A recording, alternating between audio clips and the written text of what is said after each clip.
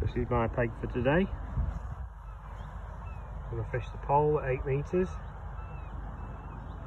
I've got 3 rigs with me today, one shallow rig, one a bit deeper, and I've got one bottom rig.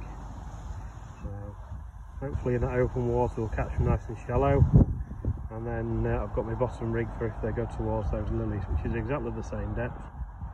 We'll see how we do. So this is the rig I'm using, fishing about foot deep at the moment. All it is, dibber float, a couple of back shots up it, a few number 10s down the line. It's a hair rig bit of sweetcorn, and I'm just potting in a few micro pellets, dozen or so at a time, just to give that bit of a noise when I go out with the ship out. And it's nearly a rud every chuck.